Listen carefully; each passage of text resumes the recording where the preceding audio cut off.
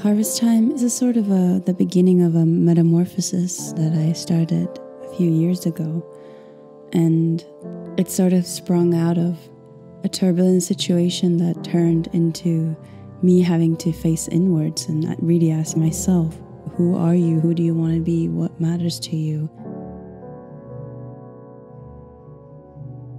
I don't know what's real. Oh, set aside a tongue for me.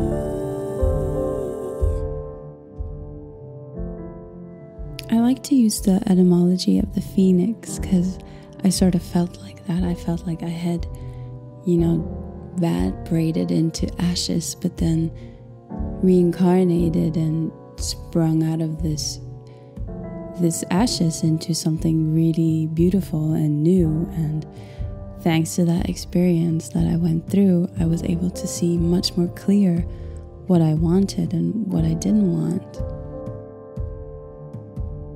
Playing all my cards right at the dreaming all night. I just want the truth. I search for me inside of him. I gotta get out. I think I like to use the term harvest because we are nature at the end of the day. We are initially used to following the cycles of the life around us, the crops and the moon, and when things are time to be reaped and when it's time to sow. And I think that naturally is a part of how we are and think deep down. And nature absolutely means a lot to me.